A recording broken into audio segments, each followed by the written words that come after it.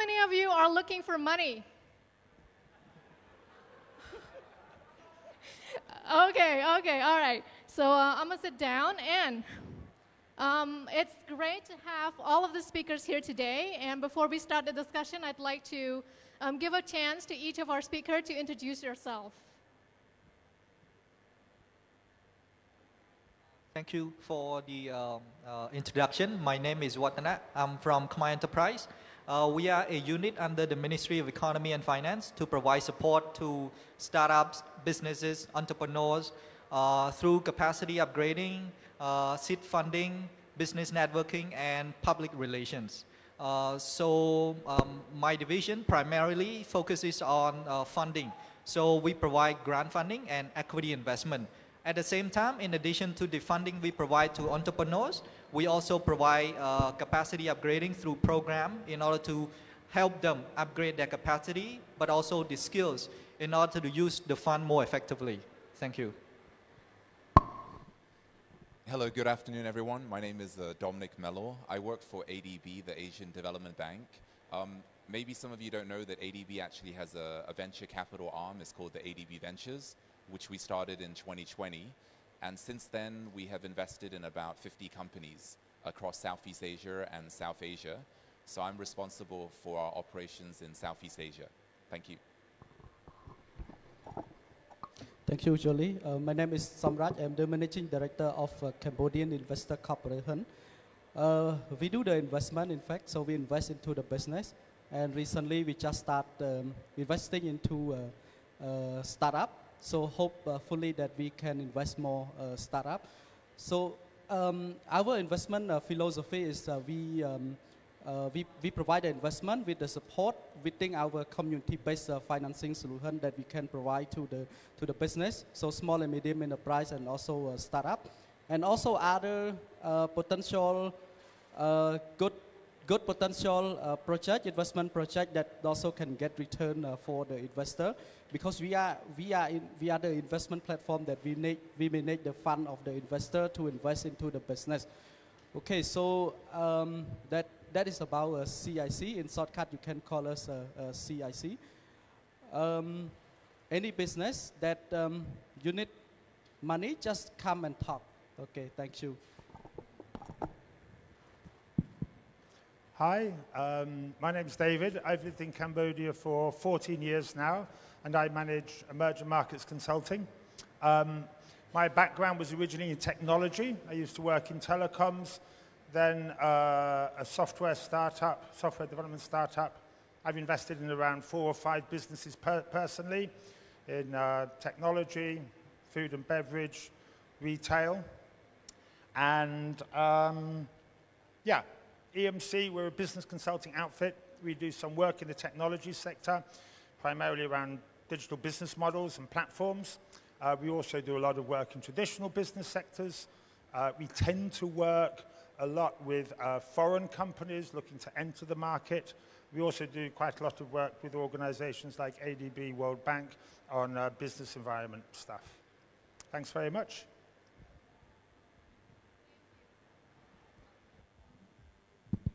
Thank you very much of all the speakers. I have one burning question that I really want to ask all of them before we start our serious discussion. Can I ask, what's the most interesting thing about you?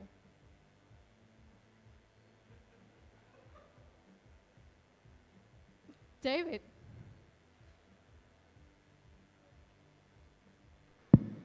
Not a lot of people know this, but I used to be a violinist. I used to be a violinist. Oh, okay. Let's give a round of applause. Thank you. How about Bong Samrak? It's hard to define even myself. But what is a good thing? I think maybe helping people is my best thing ever, that I like to share happiness with others. Dom, please. I invest as well, and I've made some investments in some companies I've that I'm very passionate about. Like I'm owner of a craft beer company in Vietnam called Seven Bridges, and we also recently started to supply to Cambodia. So yeah, if some of you like craft beer, then please drink Seven Bridges. I'm also taking this chance to market my own products. I would consider an episode in my life that would be special is when I spent probably 2 years living in Myanmar, just right before the coup and also the COVID-19. So I traveled back to Cambodia just right before the coup and COVID-19. Yeah. Wow, very interesting experience. Thank you very much. Okay, I asked this question because I just want to show to you that not all investors are scary. We're not scary people. We're very, really outgoing people. I mean, although we grill you with a lot of questions before we give you money. Let's start with the first serious question. I want to talk a little bit about the overview of the investment landscape, but we're not going over the mainstream discussions, which is what is it like, or like an overview. I have one question for each of you, which is, what are the main barriers? What are the main barriers for investment from your perspectives in Cambodia?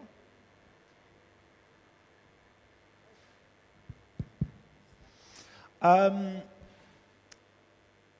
perception of barriers will change depending on what kind of investor you are, I think, a lot. So hopefully we'll get lots of different answers. We've recently been speaking to a lot of regional institutional investors, VCs, guys like that. So from their perspective, when they look at Cambodia, biggest challenges for them will be overall size of the market. They would be look at Cambodian companies and they don't necessarily see a strong track record of exporting products and services outside Cambodia. So they'll look at a Cambodian company through the lens of what is their addressable market here in this country. And Cambodia is relatively small. So depending on the product or service you're making, the overall the size of market could be a big issue.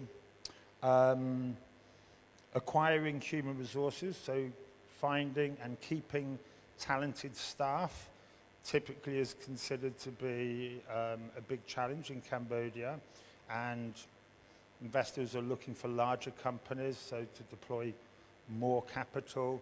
They're really interested to know who you have working for you, what are their incentives for them to go and stay on your growth journey. Also, I think for a foreign investor looking in Cambodia, they don't necessarily see a lot of opportunities. So that can make investing in one or two deals in Cambodia relatively expensive. Also, if you're an internal investor, it can be quite difficult to diversify, right? So realistically, not every investment a guy makes is going to be wildly successful. So usually you want to go and spread the risk by investing in a number of them. And it can be sometimes quite difficult in Cambodia to get diversification because you might not see that many opportunities.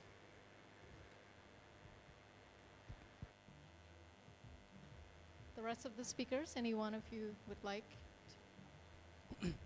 Okay, so to be true, investing in startup is very risky for the investor rather than investing in real estate. So that's why most of the investors, they prefer investing in the real estate, more secure, easy, convenient, and not involved with the people. That because of investor mindset and behavior, the startup, they stuck all the way on raising funds from the investor. So we need more VC or other investor from outside of the country to come and also bring other investors to contribute to invest into the startup. Other thing, okay, market is small, but many startups, they inspire that the market of ASEAN is kind of 700 million population or something. But you have, inspiration is good, but you have to be true and on your operation, how you run the business, you treat Cambodia as the base, and you have to survive in the base market itself before you grow up to other to regionally. Other other thing that I can think is about the business valuation because mismatch between the investor and startup. So normally when the startup entrepreneur they start a business and then maybe sometimes they just have the proof of concept and they value the business very high. That is not much to the investor perspective. We think the valuation that they seek for the investment. And another thing is about the exit, because normally when you invest in something, exit is the most critical, challenging for the investor in Cambodia. When you invest in a business, especially into the startup, you have to think how you can get the money back, right? It's not easy. We are not the financial hub like Singapore. So investing in startup, we play in the financial game for sure. But we don't have the financial hub to play the financial game. So that's why when the investor look into the startup deal, they carefully look into the operation and the transaction and also the traction that the startup have made so far, and how they survive and how they grow internally in Cambodia first before going regionally. Yeah, other thing maybe related is impatience of investor and startup entrepreneur itself. So running a startup or running a business is a long run way, but investor might need to get their investment very fast. And the startup entrepreneur, they might stuck on the way and they have no will to continue the startup. So this is about the mindset and behavior that we have to think about, both investor and startup entrepreneur, plus other environmental ecosystem that not enough player in the field to support the startup, and also the digital adoption is the rate is very low compared to the average of the Asian country. I think that is the barrier that we have to solve one by one. There are ways to solve it one by one, but we have to think and work together in the ecosystem to solve this barrier. Yeah, thank you. Maybe my view of Cambodia will be a little bit different from the others, from the perspective that I'm a regional investor and I'm not based in Cambodia. And you know, out of the 50 investments we made in the last 3 years, actually one was in Cambodia, only one, but we hope that we can make more. I think that there were 3 reasons I was going to give to the challenges, and actually 2 of them were already covered by David already, and one, you know, the market size for sure, and also difficulties exiting. I completely agree with these 2. So maybe the only one that I would add, and this is just from my limited knowledge of Cambodia because I'm still quite new, it's around the cultural mindset of the entrepreneur and the business owners. Because when you raise investment, you're giving up some control of your business. You're giving up some share of your company to an outsider because you believe that that investor can help your company to grow. But it's not easy for a lot of Cambodians, traditional, not even Cambodia, but I would say in Southeast Asia, it's not easy for a lot of especially traditional family businesses to want to give up the share of their business. They want to continue to control 100%. So really the mindset of someone that's willing to give up some share of their company because they want to have a smaller percentage of a much bigger company tomorrow is not something that maybe comes naturally. And I think this will take time, and it requires some more and more communication and understanding of also when you should take equity and what does an investor bring to your business. So I think this is something that will happen naturally over time, but it's still something that we are encountering as a point of, not a challenge, but something that will take time for each side to understand each other. Thanks. So would like to share similar views from the other speakers. So I think the main barrier for Cambodia, especially for the investment aspect, is the low number of investable companies. So when we're talking about the capital that is going into Cambodia to make investment, there is a cost that the fund manager will need to pay back to the investor. So because Cambodia is a small country and we are competing with Vietnam, Thailand, which is a very a much bigger country than Cambodia. So that means the consideration of Cambodia as an attractive destination is less attractive from the investor's point of view because they already have this big market in the region. So from our perspective, as an ecosystem builder at Khmer Enterprise, we want to create, plant more seeds through capacity upgrading, but at the same time promote, like Dominic mentioned, the mindset of traditional business that the new generation of the business owner, probably the children of the parents, are now starting to take over the business, that they can be more exposed to the new way of running business, maybe taking inspiration from Thailand or Vietnam. So this is something that we try to do at Khmer Enterprise, is to build the ecosystem to make it more attractive for Cambodia from other investors in the region. And we also act as a catalyst. So in this sense, we provide a catalytic capital through grant funding, for example, that entrepreneurs, startups, and business can use it to improve their enterprise or to upgrade their capacity before they accept the investment. So then the risk is lower and the investors also find it more attractive to invest in Cambodia as well. Thank you.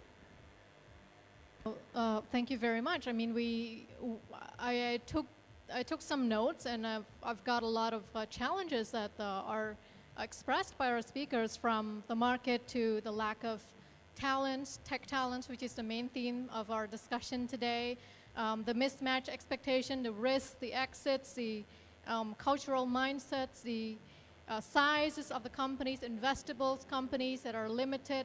So there are a lot of challenges, but I want to ask a question that I think will probably resonate with a lot of people here, which is, how do you pick investments? Let me give a bit of context. In order for investors to decide on one or two investments, usually they look at whether the team are capable, they look at the business model, is it scalable enough, is it profitable, are there risks, are there uncertainties in investing in those businesses, the size, the valuation, and all these, right? But since our speakers are from different organizations, government organizations, some of them are from, you're from ADB Venture, we've got CIC, and we've got Emerging Market Consulting. What are the main priorities? Let's say we all know that these are the criteria, but what are the main priorities for you in order for you to decide on any investment? It can start from any of you, maybe Bong Samrat first, or or Dom, or... Yeah, so there are three things that we look for. The first, of course, is the commercial return, because you can't invest in a company if you don't believe the company will succeed and scale commercially. And then the second for us is the impact, because we are a development bank. So the main impact that we focus on is climate impact, which means any technology or solution that can drive efficiencies in sectors like agriculture, for example, reducing the use of land, water, improve productivity. And the third important factor is that ADB has to be able to provide some additionality, something extra to the company that complements what other investors are providing to the company. Because it's not just about money, it needs to be smart money.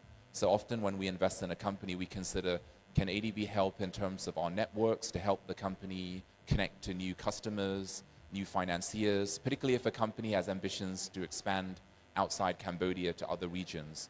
And maybe that's where sometimes our networks across the region can be very useful for companies when they make that step. So these are the three factors. It's commercial, which I think is anyway correlated with impact, because unless a company does well commercially, you can't generate impact, and then what our value is added to the company.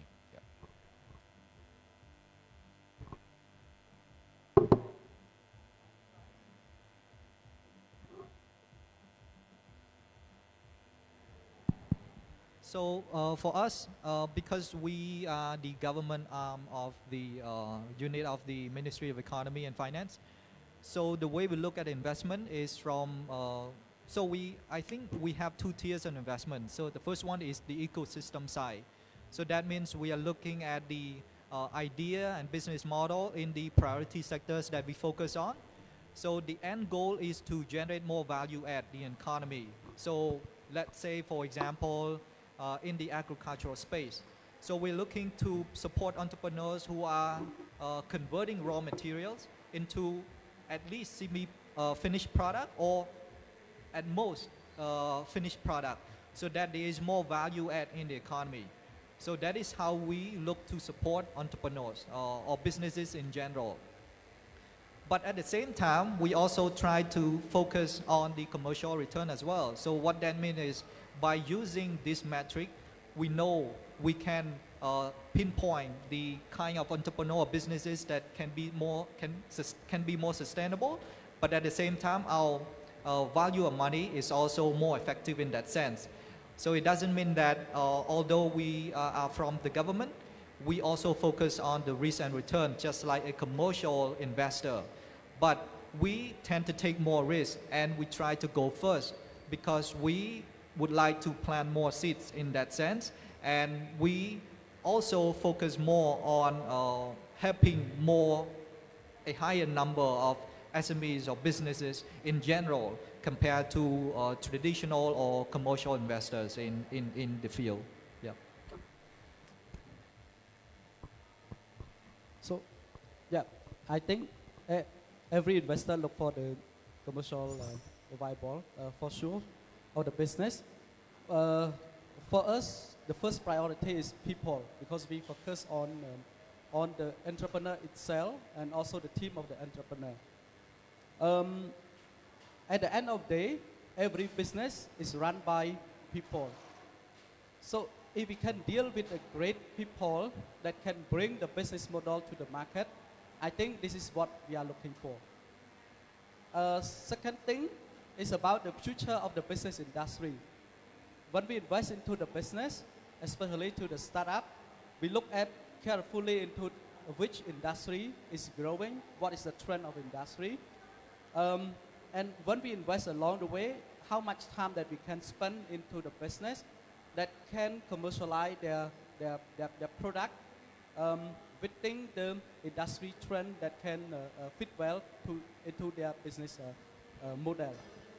And of course, in CIC, one more thing is about ethical business. We invest only in ethical business only.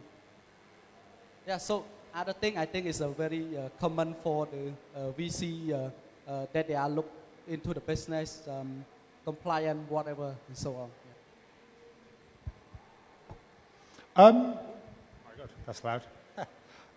Yeah, I guess I would, of all the answers, I would most closely identify with what Samrat just said.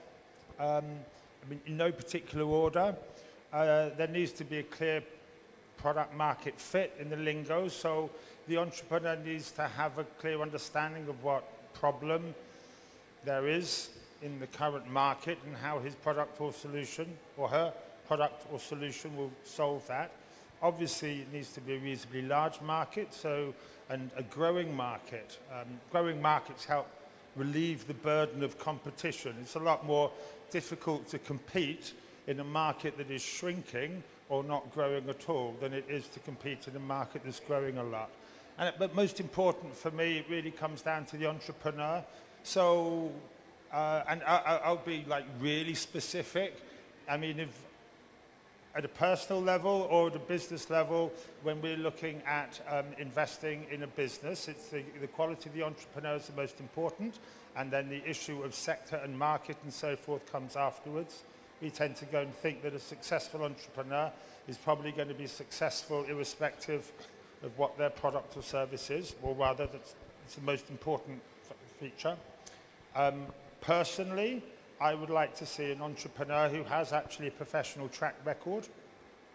Ideally, somebody who's worked in a reputable corporate environment in a position of managerial responsibility. They know how to hire staff, manage staff, incentivize staff. That's mirroring Samrak's comments earlier about staff being the most important.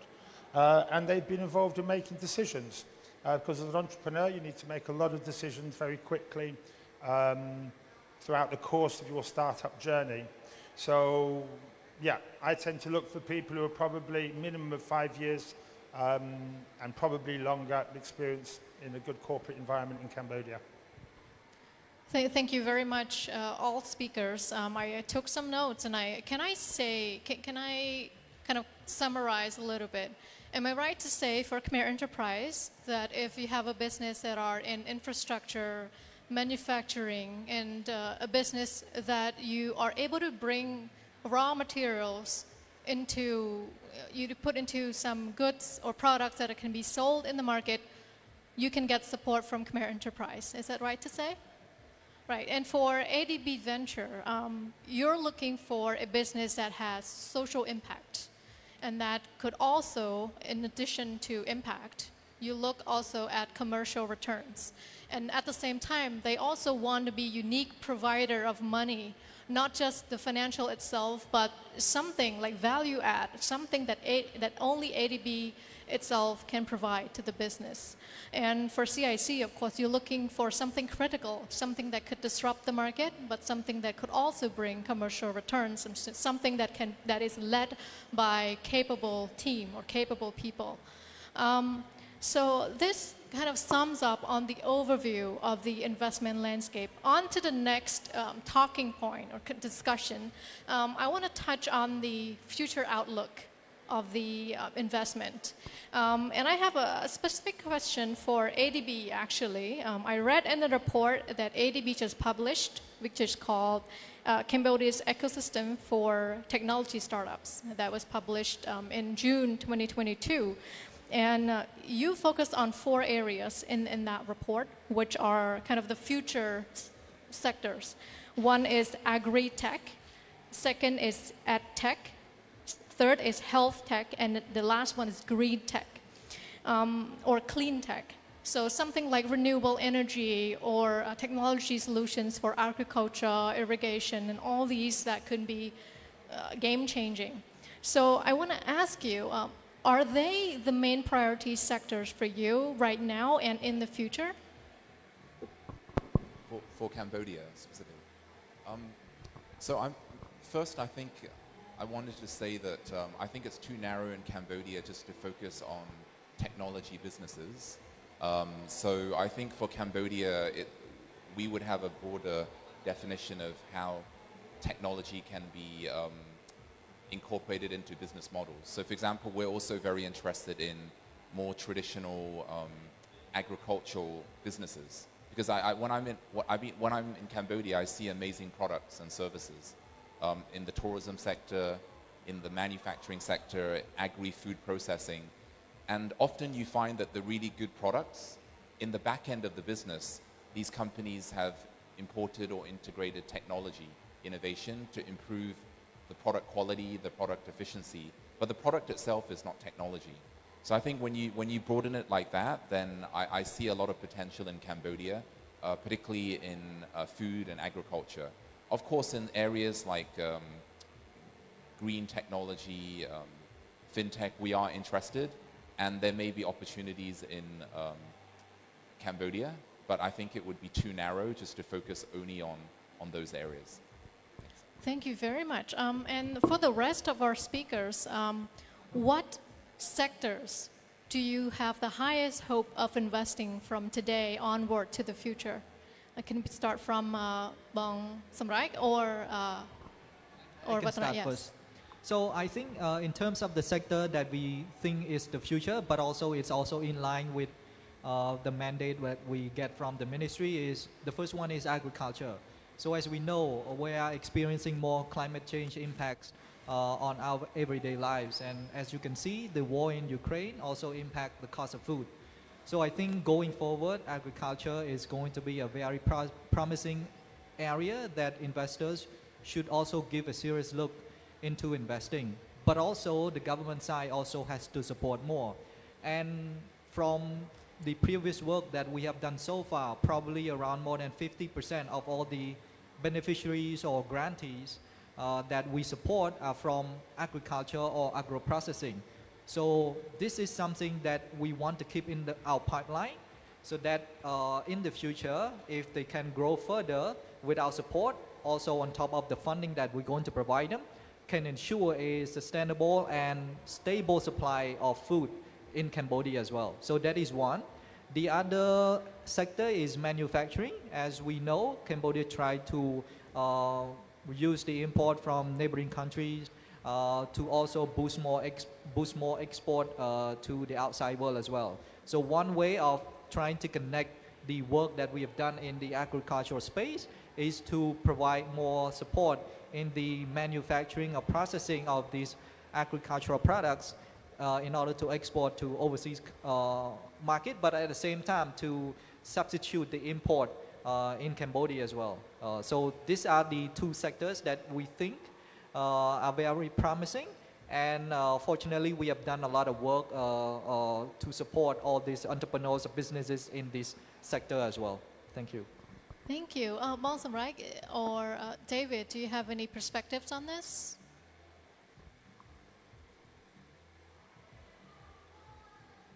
I mean, I don't know whether we'll end up investing in it because it's quite capital intensive, but I think logistics is probably a great sector that should grow, and there's a lot of opportunity for disruption in Cambodia. Currently, logistics in Cambodia isn't very effective. Essentially, it's a kind of real estate play. If you're fortunate enough to own land outside Phnom Penh, you build a warehouse on it and call yourself a logistics company. And then you try to get some guys with construction materials or the garment sector to leave stuff in your warehouse for as long as possible. That's not really how logistics works.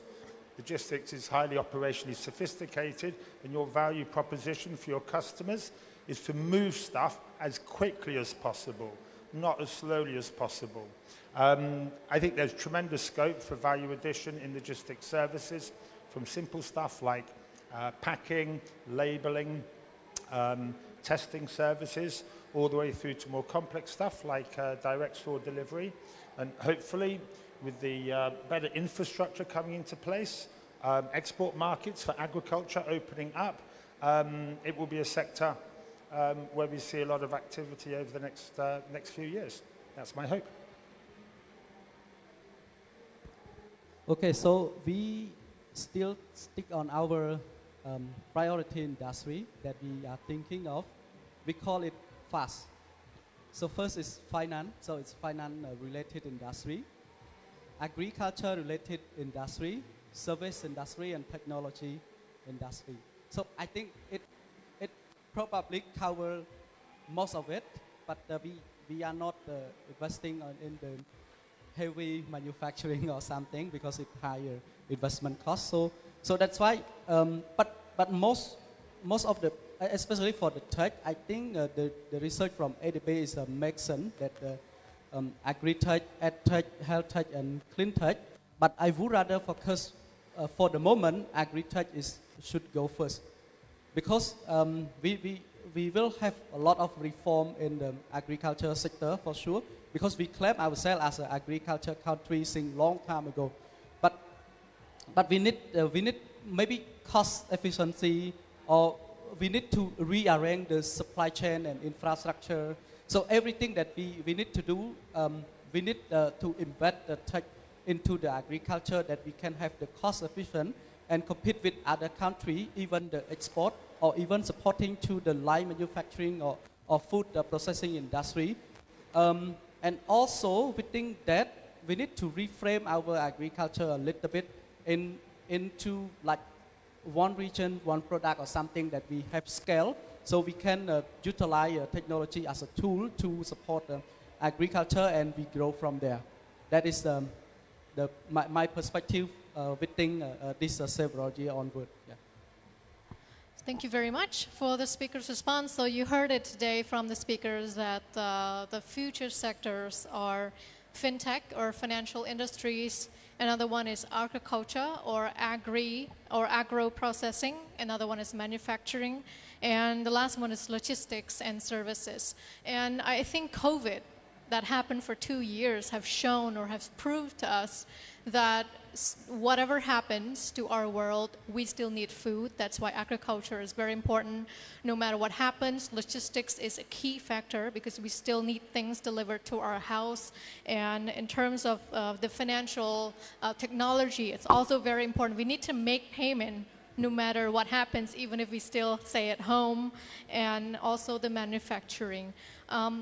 So before we start the next point of discussion, I have one last question, which I think maybe some of you also have these questions too. What are the mistakes that they make? What are the mistakes that they make when they come to you for money? Can start from, yeah, sure, Dom. I would never put myself in a position where I feel like I'm lecturing to founders and company business owners, because they're some of the smartest people I ever meet, and they will know their business, their product much better than me. What I would say is that when we look at companies that we've invested in that have done well, and companies we've invested in that haven't done well, and companies that we almost invested but we decided maybe not to, often it came down to the team dynamics. And of course there are many different businesses. So if you're a startup and you're just starting your own team, then the most important decisions that you'll be taking will be who's going to be your co-founder, who you're going to set up this business with. And often, sometimes people rush into that decision, but it's so important, and to really think about, do you guys as a group or individuals have a common vision on where the company may be? Because things may be good in the early stages, but then you start to encounter issues later when you realize that you didn't share a common vision. So I think, I'm not calling it a mistake, but one of the issues that often founders face a few years in is just realizing that maybe there are some insurmountable cracks in the relationship with the other business partners, that they hadn't thought through everything when they first started it. And then for more established businesses like a family business, sometimes the challenge for those owners is giving up control and delegating and bringing new people into the business that can add value to the business, and trusting that person. That's not easy as well. So again, I wouldn't call it a mistake, but the ability to bring in talent and trust that talent is something that also is not easy, but is very important if some of these businesses want to go to the next level. Thanks. Thank you, Dom. Bonsam, anything you want to tackle to start founders? So, I don't think they make a mistake. Maybe in somehow they just don't aware of what they are doing. Maybe one of the thing is they might lose a focus on what they are doing.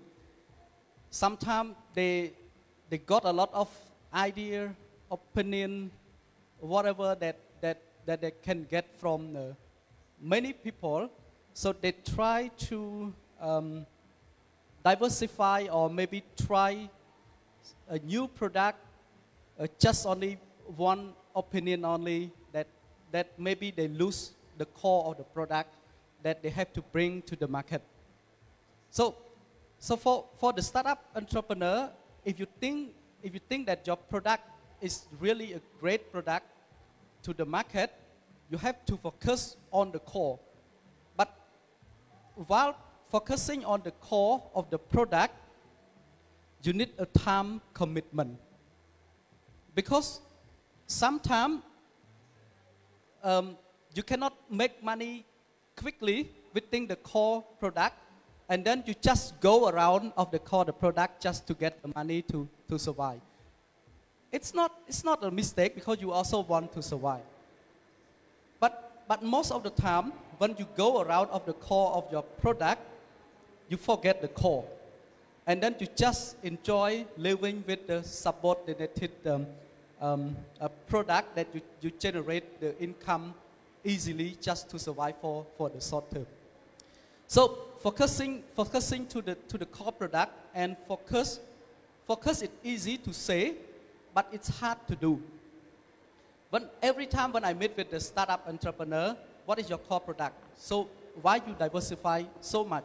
So within a platform, how many products you have? So what is the core? So they need to focus on the core. Other thing that we can see in the startup entrepreneur, they have a great idea. They develop the product, but they do not know how to commercialize the product in the market. Maybe they don't have the team to do the market research properly. So that's why they just go with their own idea just to create the market. But in somehow create the market in Cambodia is not easy. But if you have the product available in the big market, might be easier for the startup entrepreneur to take into the product market fit. Yeah, I think it is related. One more thing is commitment and will. So for the startup itself, you know, it's a long and hard journey. Time commitment is really important, and don't go to every network. Just selected network that you think that can support well to your startup journey. Thank you. Can we go to CIC networking events? It depends. It depends. If you think that it's a great for you to join, you can come. If you think other event that it fit well to yourself, go to it. Because we don't say that our event or KE event or maybe the Joe startup event is good and fit well to the startup entrepreneur. You startup entrepreneur, you have to define yourself. What do you need to grow your startup?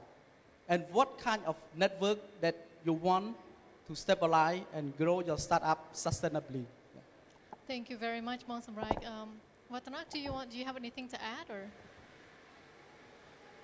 Yes, I think I also echo the other speakers' comment as well. I would not consider as a mistake, but something that the founder probably have to reconsider again in terms of their focus. So as an organization who provide funding to entrepreneurs, some of the time they try to raise a lot of financing that they don't necessarily need. Maybe they think it's a validation that the business is doing well, but I think the focus should be on the customers. So if they raise a lot of money, probably the investor may see something that the business is going to work, but at the same time, if you raise too much money and you do not know how to use that money effectively, that can be challenging and that can be problematic downstream impact in the future for your business. So I think the overlooked aspect of this is that they should focus more on refining their products or services for their customers, not for the investors. It is good to raise money from the investors, but they also have their own agenda. I think the entrepreneur's agenda is to have great products or services in the market, and the good validation metric is from the customers. If they are selling more, that means their business is more valuable, not necessarily if they raise a lot of money. So something they should focus on more. I think this is probably the overlooked aspect that I see in some SMEs or startups that we have worked with. Yeah. Thank you, Watana. I mean, we hear a lot of complaints from startups which say, I can't do this yet because I need money. And then when I go to you for money, you don't give me money. How am I able to do it? So it's like chicken and egg thing, right? But I think entrepreneurs need to remember that they need to pass one important test, which is, are they able to bootstrap? Are they able to show us that they are committed enough to their startup, to their idea, to their business, to a point in which that they deserve the money that they're asking for? But I'm talking from investors' point of view because I work in investment, but I'm for you. I'm on your side too. Okay, So this is the second point of our discussion. Let us move on to the last point, which is the digitalization and demographic development. And I hear again and again on this panel, we talk about tech talents, we talk about the team. The team is an integral part of your criteria. Tech talents are lacking in our society, the lack of capacity, the tech skills.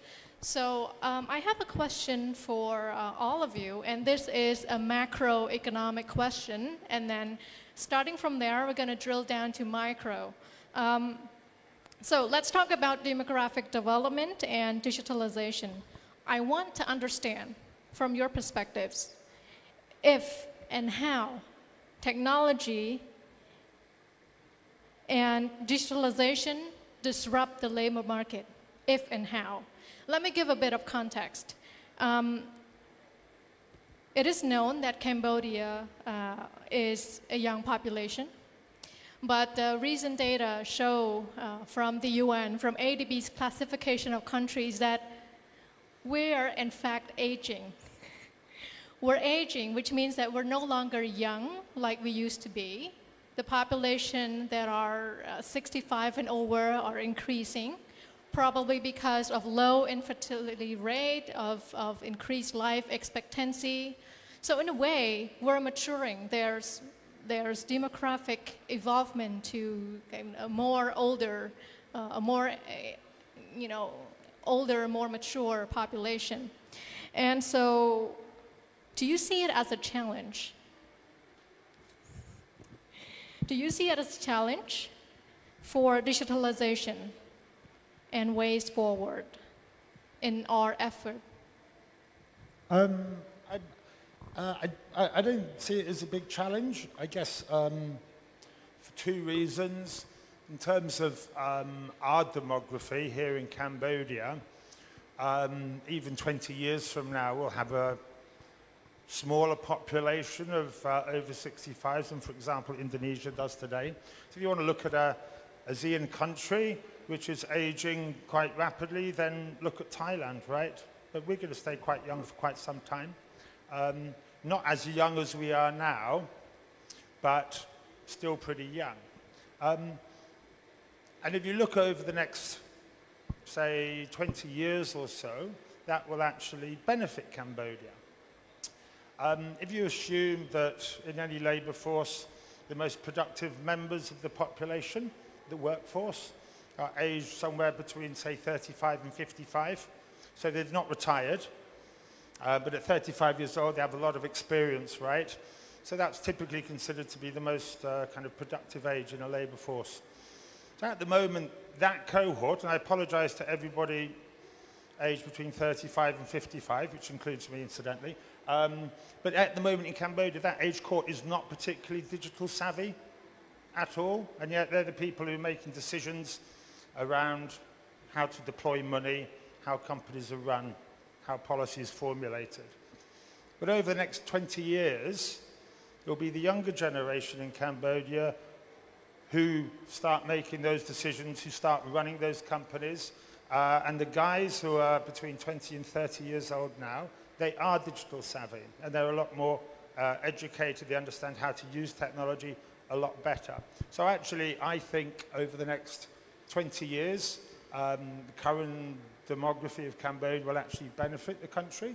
It will contribute to faster rates of digitalization. Thank you, David. I see that Dom is... I was going to say I agree with David. I think it's more an opportunity than a challenge. Because actually the more developed economies, like my mum lives in London in the UK, and I think Japan is facing some similar challenges. The population is quite old, and many of the older people in these developed countries are not technology savvy. So for example, I have to actually pay a lot of my mum's car fines because the UK government roll out all these like innovative ways to like monitor whether people are driving too fast. And you can actually go online and register and digitize the process of paying fines. But my mom doesn't know how to do that, and my grandmother doesn't know how to do that. So even though it's meant to be there to help them, they struggle. But if you look at Cambodia now, the people that will be 60, 70 years old in 20 years' time or 30 years' time, many of them are more technology savvy. So actually it's going to create, they say there's going to create a whole new economy now. It's going to be called I think it's called the silver economy, right? It's basically the technology for older people, how you can make life more comfortable, health services, insurance, all of that's going to be completely transformed. A lot of these sectors like health, insurance are still very traditional. But as people get older that are more technology savvy, we see a lot of potential to disrupt and reform those sectors as well. Okay, any of our speakers tend to disagree, or you guys are on the same page? I see Wattana.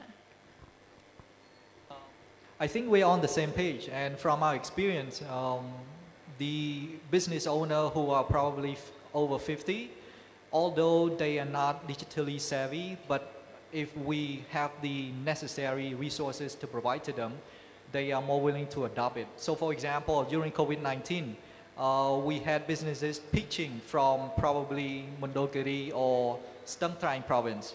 And we told them you had to prepare a slide presentation. And what they did was probably send us a Microsoft Word document. And we need to paste it into PowerPoint slides. So that was the challenge. But again, we could see the commitment, but their willingness to be able to use digital to get support from Khmer Enterprise. And they also asked their nephews to set up a Zoom meeting for them as well. And they use their mobile phone to conduct their presentation. And that shows that they are willing to use digital resources to get support. I think the opportunity is to provide more resources and the means for them to adopt this digital innovation that they can improve their businesses. Thank you. Mong Samrat, yes? Yeah, so I think if we think it's a challenge, it will be a challenge. So if we think it's an opportunity, it will be the opportunity. Because every view have a different mindset that they are positive or negative. And for the entrepreneur itself, I think if they treat it as an opportunity, they just find the way that they build a technology or maybe easy app that they also can introduce to the older people and get money from them, because they have a lot of money. For the young people, you don't have a lot of money than older people. But why don't you play a role that you introduce an easy way that the older people can use, and they get inspired by the simple way and get to adopt other technology. But if we look at the digital adoption in Cambodia, so the rate is still low, but the center of the digital adoption is in the age between 18 to 34, so 70% accounted to the overall digital adoption. So we still have the opportunity to teach the older and educate the younger to play a very active role in the digital way of digital adoption or transformation. Even the company that they also can use the digital to transform their operation as well. But I know the change is hard. Even our company, during the COVID time, last 2 years, we started implementing the digital transformation. Our team is young, like around 23 or something, but still hard. We know this is the challenge, but they have the commitment, as Wattana said. They have the commitment. So he can prove that older have that commitment. So for the young people, they have more commitment to involve in the digital already. So the challenge is now, but maybe it's not for next 20 years. Maybe you want to mention that older will die or something, I don't know. But, but in the next 20 years, it might be easier, but we have to start from now. So we start to communicate, we start to educate the people how to adopt to the technology and digital world. Yeah, thank you. Thank you very much. I mean, we hear a lot from our speakers today. Everyone have their unique idea. I have one last question before we wrap up this discussion, and then I'm going to open the floor for a few questions. I am told that we have a little bit of time. My next question is that now we've got policymakers sitting here, right? We've got the government organizing this. And I want to hear from you. Right now, there are CADT, there are training centers in techs, there are efforts in increasing tech talents in Cambodia. What more do we have to do? Are there something that we haven't done and we should do? Like, what do you think? Sorry, this is not prepared question. Yeah. This is a follow-up. Okay. Yeah. So again, I'm looking at it from a regional perspective. I'm not familiar with all the programs in Cambodia, but I'd like to give an example of what I saw in Indonesia. So in Indonesia, there was actually a really interesting startup we looked at called Binar Academy that provided a service to improve the digital technological skills of the population, but actually without any government support. It was just a startup set up by founders that saw this as a huge market opportunity in Indonesia, that there was an undersupply of the people with the right skills for the corporates to recruit. So they had a really interesting business model. They're generating success fees from corporates that are paying them to match and improve the skills of the workers of the companies. And yeah, we were very close to investing in them, but unfortunately we didn't. But actually the companies Why? Why? Why didn't you invest in them? What, is this on video? No. It's okay. Well, no, it's no. okay. I mean, we really like the team, but actually the, you know, our investment committee knocked it back. But maybe there was, because I think their impact was more on the gender impact and the education impact, but we are a climate impact fund, so it was probably just a slight misalignment in terms of our social economic impact indicators. But as a company, their company is doing really well, and they've gone on to raise. They were seed stage when we saw them. They raised Series A, $5 million of funding, and they're growing and doing really well. But anyway, the reason I mention this example is that there may also be purely private sector solutions to this problem. It doesn't always have to be just the public sector. So I guess as the government, you can also have a look at like how to work with the private sector or how to attract these types of companies to Cambodia as well. Thanks. Great. It's a great example of a disruptive company which is making a difference, which is increasing tech talents. Anything else from our other speakers, or are we okay here? Okay, cool. So I'm going to open the floor for questions, and if you have questions, please raise your hand, and then our organizing committee can come to you with a microphone, and at the same time, meanwhile, I think our speakers can just take a sip of water. Any of you want to use the restroom? No, I'm kidding.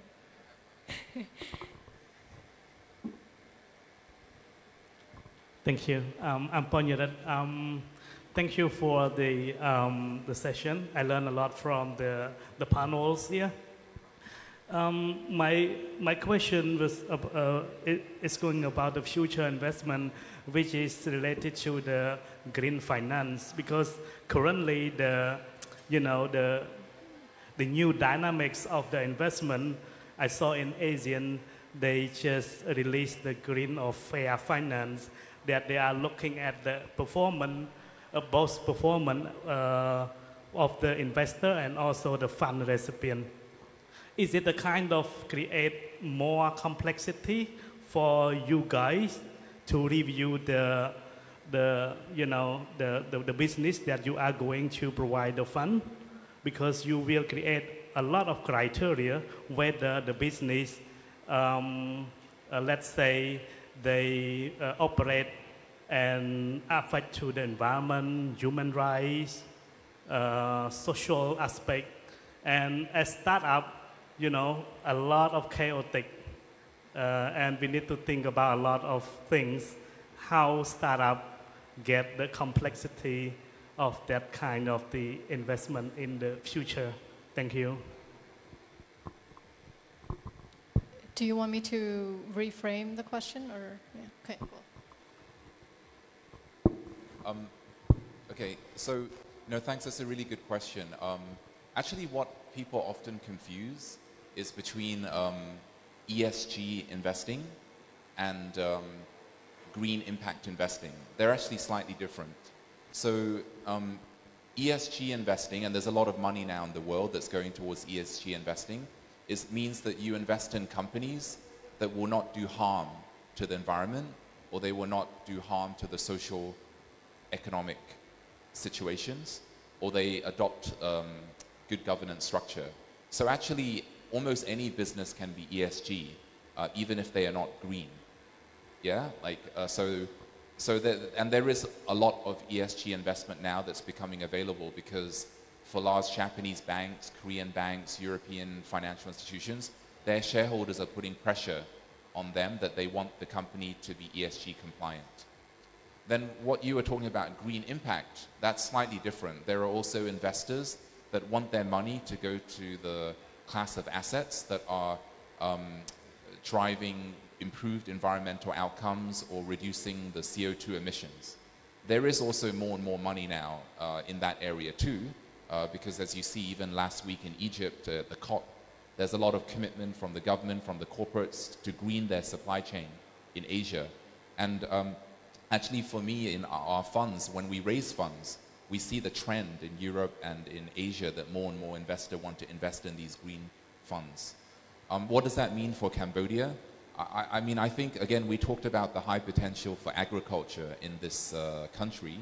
So actually agriculture and climate and green, they are almost overlapping 100%, because if you want to really grow and be efficient and productive, you also need to have efficient agriculture and clean agriculture. Can you manage the natural resource, reduce the rate of deforestation, improve the efficiency in which you use the land and the water to grow the product? I think in this area, there's a high potential to mobilize green financing to Cambodia. Thanks. Do we answer your question? Yes. Thank you. We have a bit of time for one or two more questions. Yes.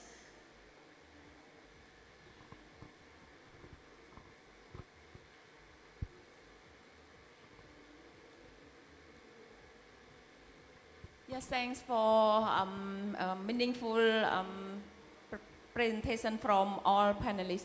So I'm Suchita Toi, I'm the Vice President of Cambodian E-Business Association. So I have two burning questions. So one in regarding to agri-tech and agriculture, because most of our members, they are working at grassroots level. So I'm wondering whether from Khmer Enterprise, from ADB or from CIC, how many percentage that you invest with community like agricultural corporation?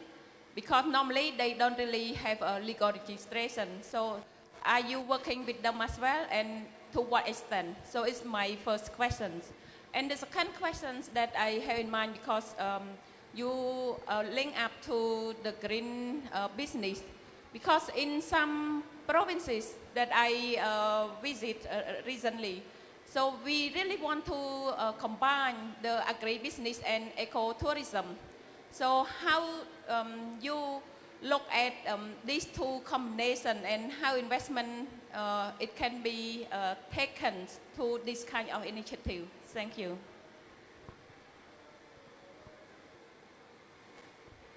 Thank you for your question. Responding to your first question, I think most of the grant funding that we provided to the entrepreneurs in the agricultural space is more than 50%.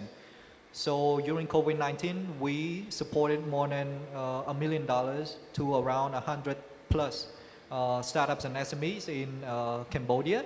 And we mostly focused on the startups and SMEs, but not agricultural cooperative. So the profile of the support that we provide is directly to the owner and of the businesses, that they only have co-founders or they are running it with their family. But we have other programs that we support agricultural cooperative in which we provide capacity upgrading in probably around a couple of provinces that Khmer Enterprise provided stipends to students in order to work with the agricultural cooperative on the business aspect, so that the agricultural cooperative, the AC, can actually know more about how to run the business, not just on the technical aspect, so that they have more bargaining power, they can get higher price for their products. So respond to your questions, it's more than 50% of the support that we provide to agricultural entrepreneurs. The second point, I think the support that we provide to agricultural companies, but also they also have ecotourism business side of it. It's not that much for now, but I think I can see that the trend is going really well. That the agricultural companies, they also have a new business model where they have their own farm, but at the same time they request some funding for us to upgrade their farm to attract more tourists in order to come to their farm. So we think that this is a good combination, a good revenue stream that it can generate in addition to the agricultural product that they produce. But at the same time, they can promote their province, especially in their locale, on how the produce is made, how it is planted. It's a good revenue stream for them on top of the agricultural products that they sell in the market.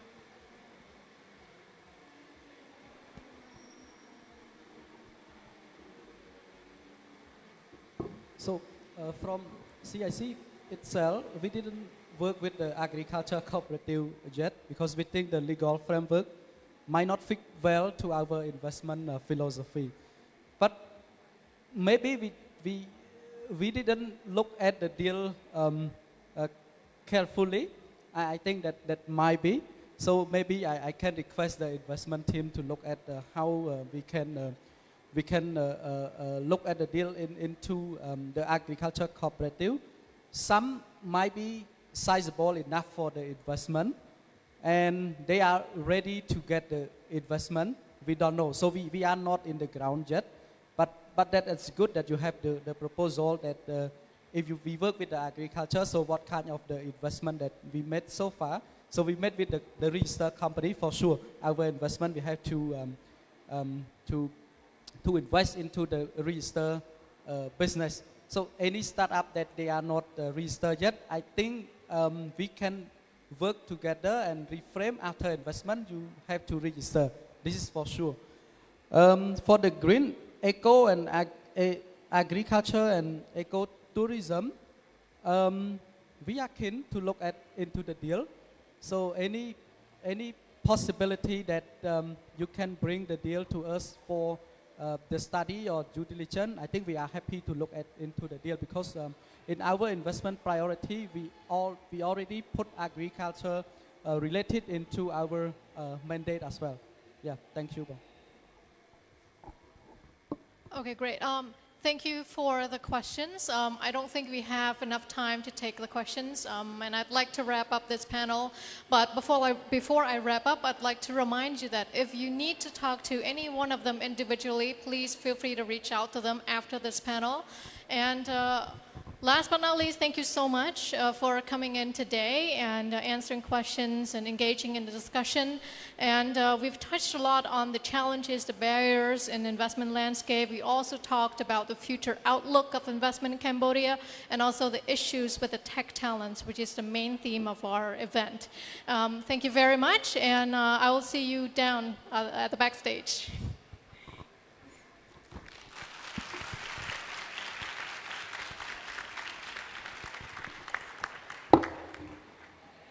Excellencies, ladies and gentlemen, please give them another big round of applause for a very fruitful discussion.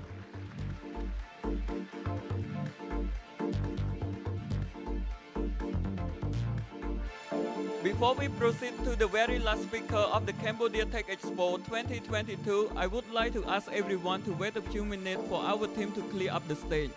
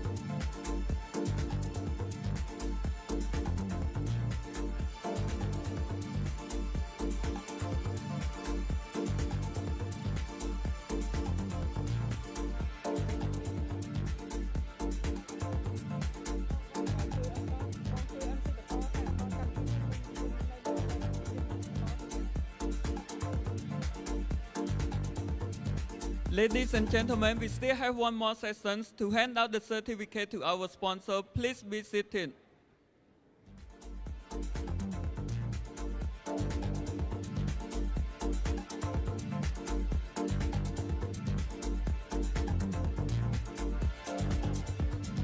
I would like to invite everyone to proceed to your seat before we proceed to the next session.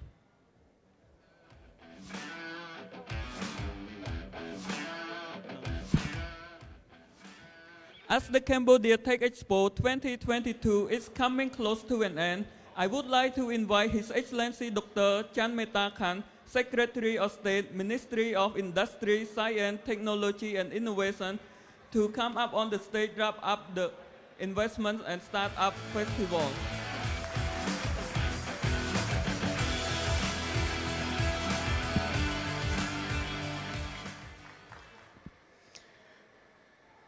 Good afternoon, everyone. I won't take you guys longer because I think we had 3 days, full 3 days, conference and expo. I think you guys might be tired as well. So first of all, I just would like to thank our Samdech Prime Minister for endorsing the CTX 2022 as the side event of the ASEAN Summit and related summit. Also, Excellency Deputy Prime Minister Akhyap Ratsapiacha Onpom Nirat, Minister of Economy and Finance, and Excellency Senior Minister, Minister of Industry, Science, Technology and Innovation, for their support to make this CTX happen. We don't forget also our sponsors. We have diamond sponsors, we have gold, silver, and bronze sponsor. We would be more than happy next year or next 10 years. Bronze will be upgraded to silver, silver will be upgraded to gold, gold will be upgraded to diamond, diamond will be upgraded to platinum, for example. So we would be happy to organize that kind of event for you guys. This is the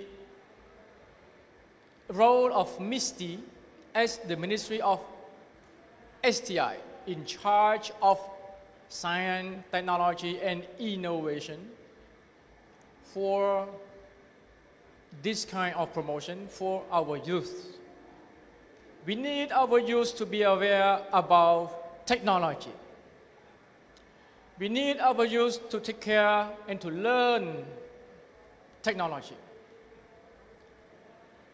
Surely, what do you mean by young?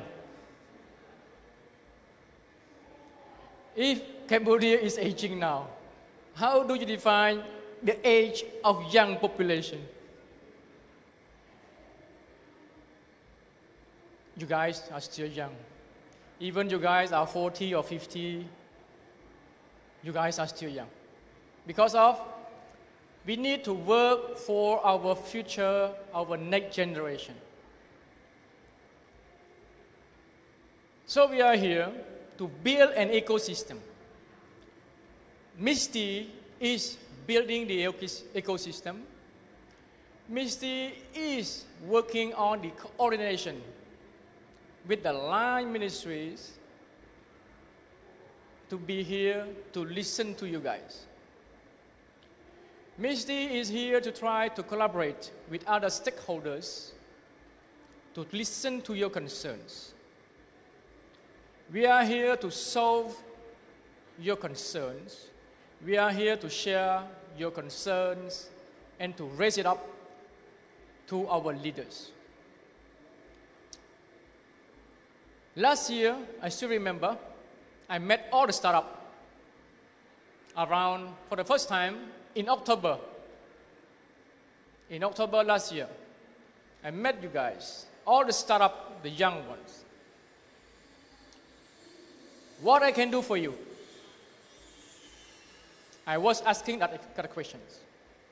I still want to do something for you guys. Help us, please help us for building an ecosystem.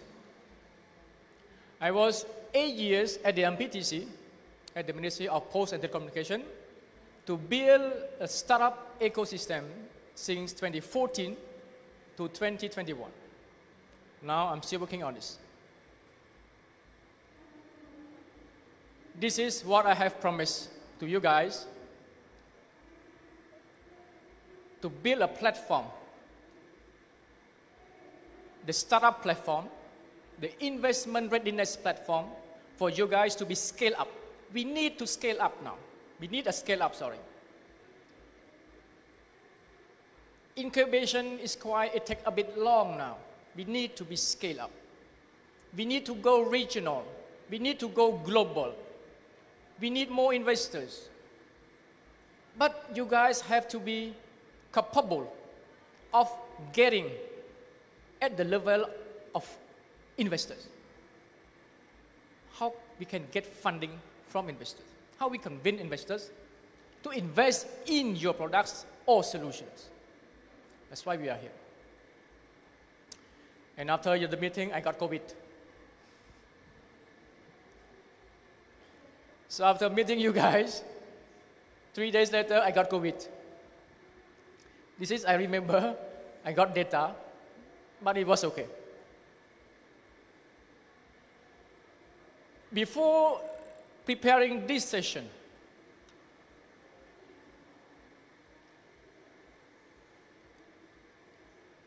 I met all the startups at the factory of Phnom Penh.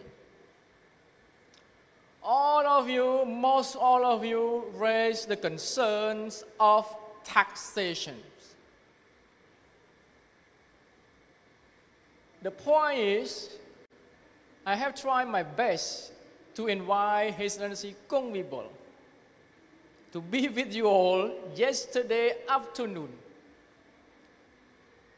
He just came back from Australia in the morning, stuck in the sky for 1 hour because our President Biden was coming also. And he did come, he was here to listen to your concern. But no one has been asking any question to him related to taxations. It doesn't matter. It doesn't matter. 2019, when we organized Digital Cambodia, he was there also with us. This year, like yesterday, he was with us again. With Lok Chom Teo Chirotha, under Secretary of State of Misty, she will coordinate with GD of taxation. So you guys will have a consultation.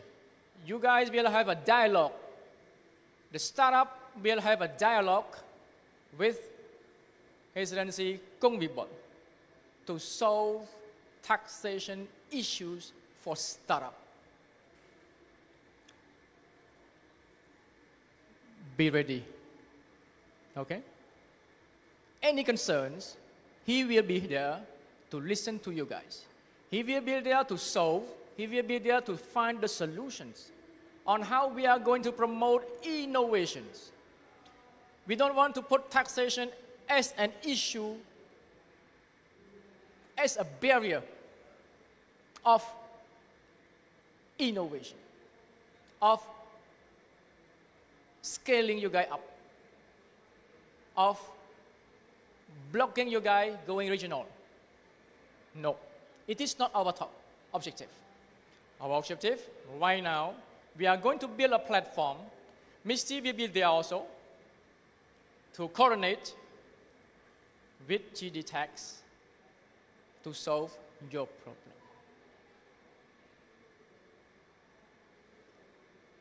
So you guys won't have any more concerns or questions related to taxation. Second issues, which just have been approved by His Excellency Senior Minister a few hours ago, related the theme of our CTX. CTX is happening with the ASEAN Summit. Same time. We finish the same time. ASEAN Summit theme is ASEAN ACT. ASEAN addressing challenges together through nothing. For us, we focus on through tech talents. Tech talents becoming more and more critical, more and more crucial, not only for the private sector, but also for educational institution. No one is choosing STEM now. The rate of our high school students choosing STEM is going down, while the RGC, the Royal Government of Cambodia, is promoting digital transformations. Enterprise go digital, MSME go digital. We need people. We need more tech talents to be completing the lack of the shortage of our laborers. Electronic and automobile roadmap is being finalized by the Royal Government of Cambodia. Recently, you may hear many news related to automobile industry, electronic industry.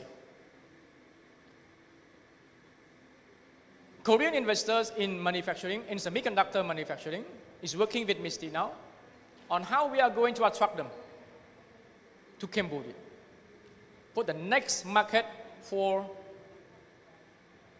semiconductor manufacturing. We are working on this. But we must be ready also for our young tech talents. His Excellency Senior Minister approved for developing, for preparing the long-term tech talent development framework in line with the long-term strategy for digital economy and society framework. We need a rollout plan to make sure that we would reach the goal of digital economy and society by 2035. This is the role of the Royal Government of Cambodia. This is the role of MISTI with other line ministries, but also it is the role of tech startup. It is the role of private sectors. It is the role of our investors to join hands together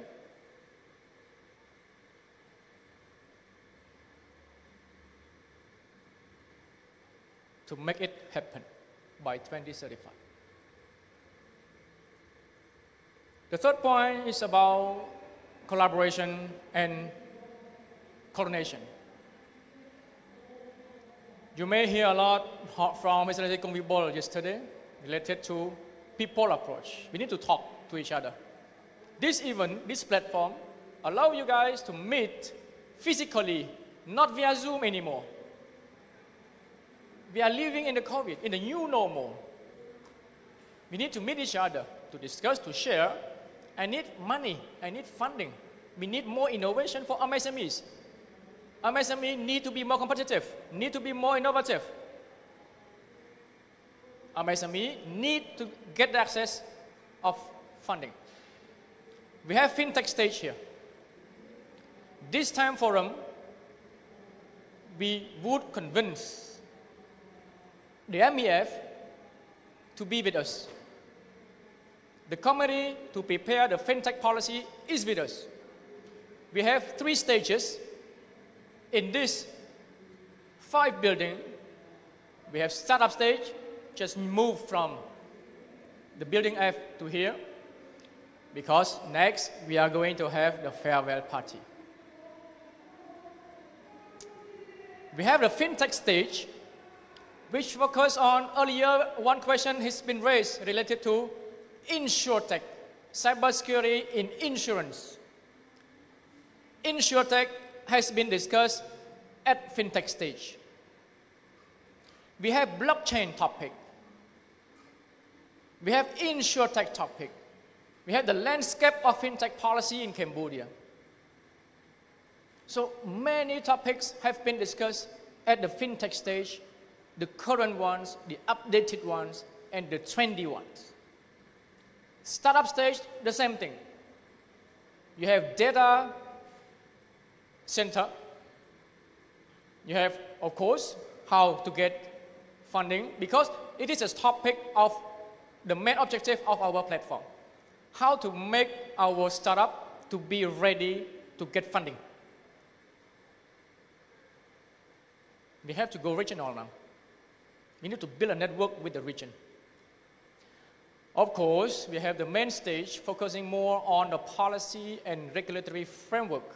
But we're still working with the private sector, academia, to share perspective, the view on how we are going to address together to build an ecosystem for our tech talents in the future. This is, I would like to share with you guys the 3 points, the key takeaway from CTX. For startup, be ready for the first point. Second point and the third point, be ready to work together. Stay with us. We solve the problem together. It's not for us. It's not for you guys, for your children, for your grandchildren, for the next generation. We're looking forward to the Jolie wedding, make more kids, for Cambodian, the next generation of Cambodian. Many couple, in CTX, getting married. Yesterday also. You guys get married, but don't forget also to make kids, okay?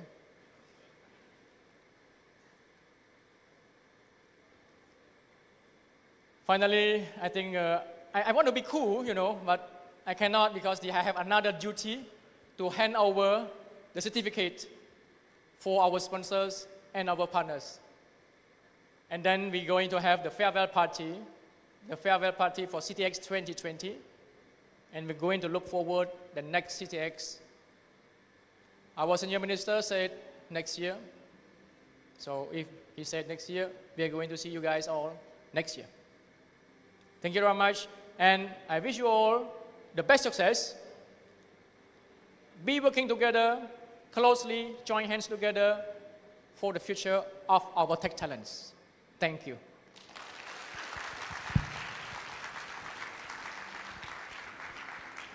I would like to ask His Excellency Doctor to still stay on stage and hand out the certificate to our sponsor.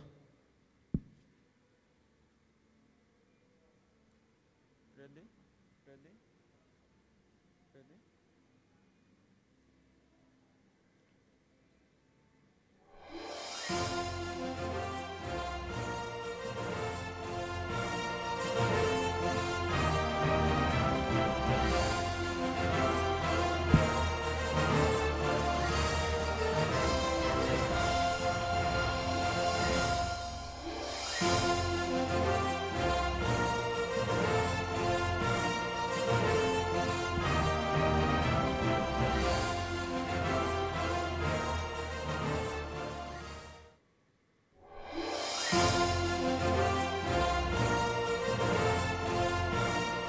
I would like to invite the representative from Viettel Cambodia Pte Ltd Medphone to come on stage, please, as our gold sponsor.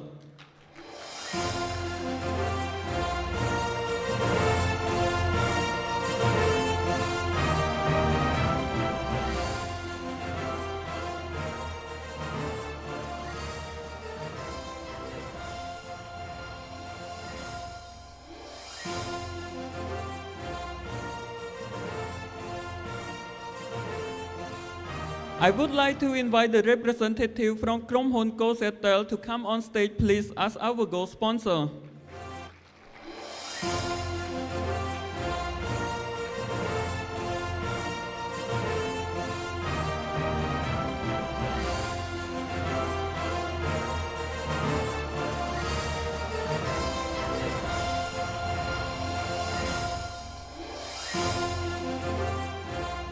I would like to invite the representative from Ed.co Cambodia Co Ltd to come on stage, please, as our gold sponsor.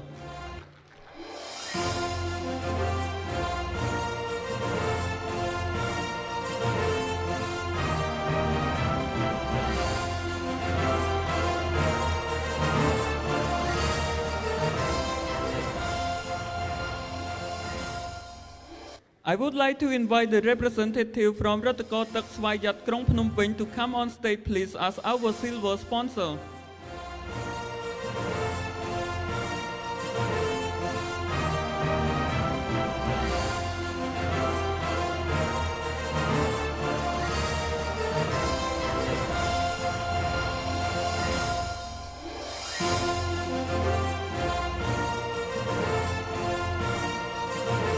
I would like to invite the representative from Prince Bank PLC to come on stage, please, as our silver sponsor.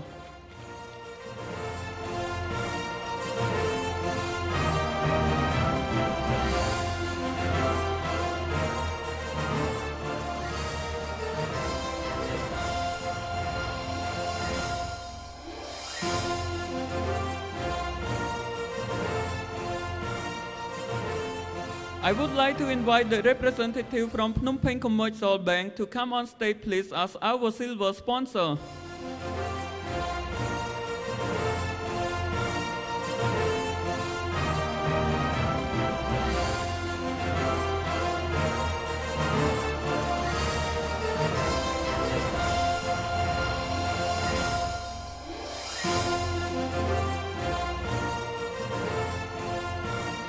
I would like to invite the representative from Sathapana Bank PLC to come on stage, please, as our silver sponsor.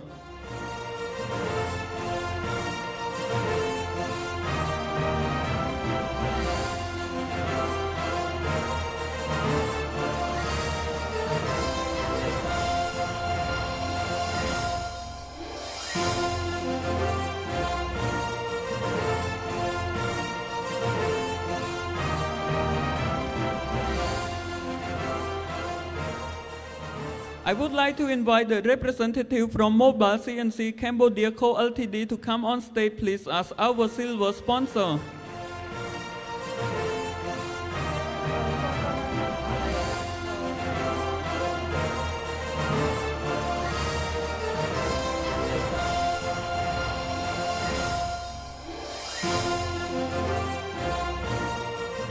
I would like to invite the representative from Huawei Technology Co Ltd to come on stage, please, as our silver sponsor.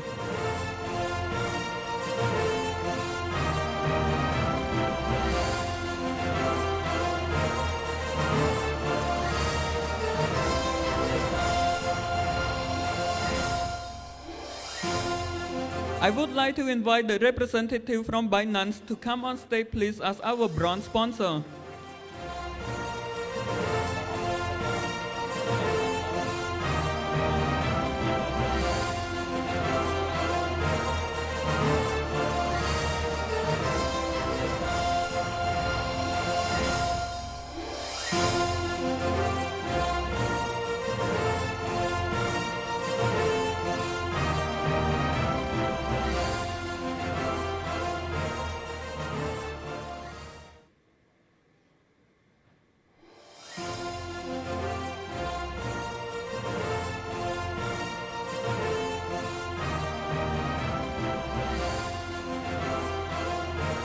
I would like to invite the representative from Khmer Enterprise to come on stage, please, as our bronze sponsor.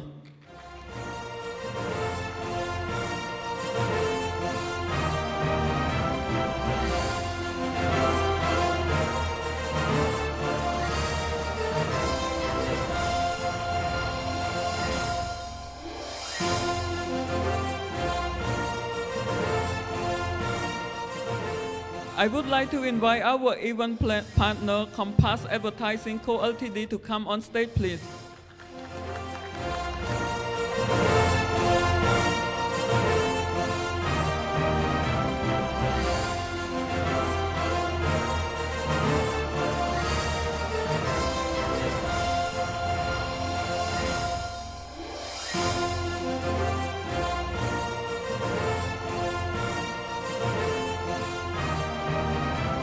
I would like to invite the representative from Tube Cafe Co. Ltd. as our event partner to come on stage, please.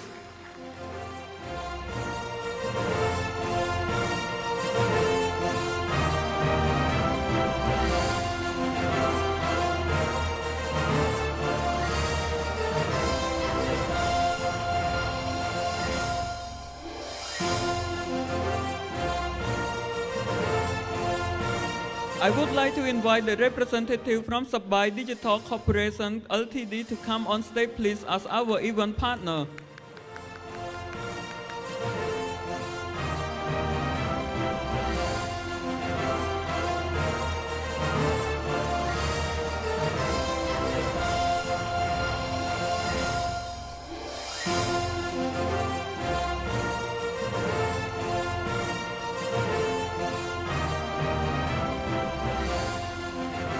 I would like to invite the representative from Bongkat Solutions to come on stage, please, as our event partner.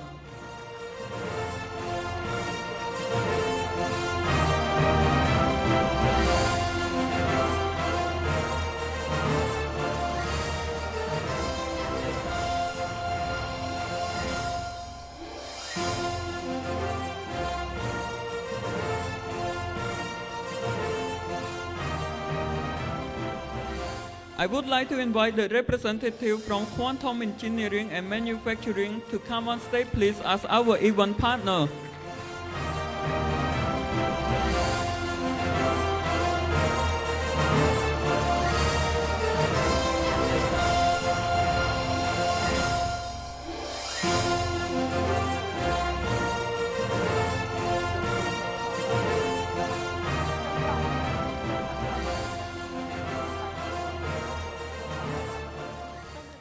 I would like to invite the representative from Seal Animation Studio to come on stage, please, as our event partner.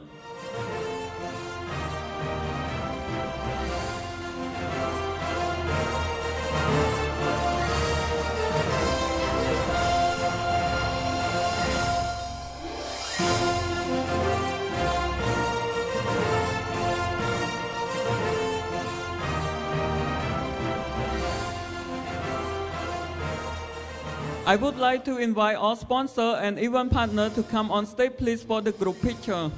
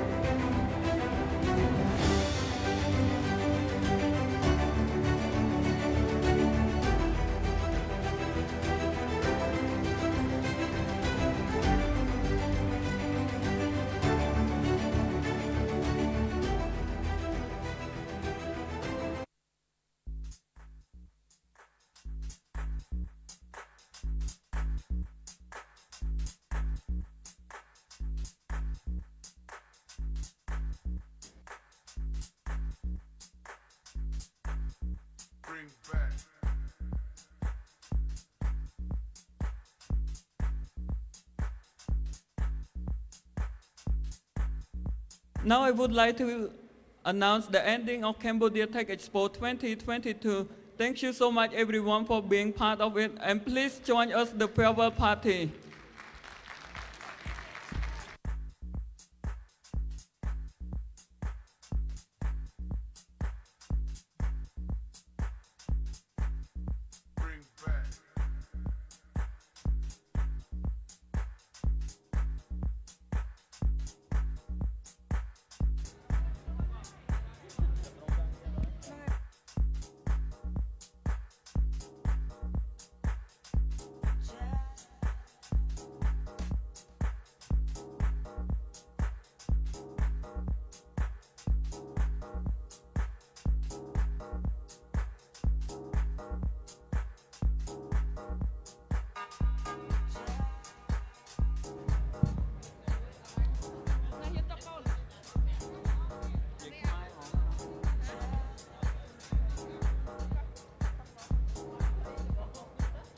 I would like to invite all our support team to come on stage, please, for the group picture.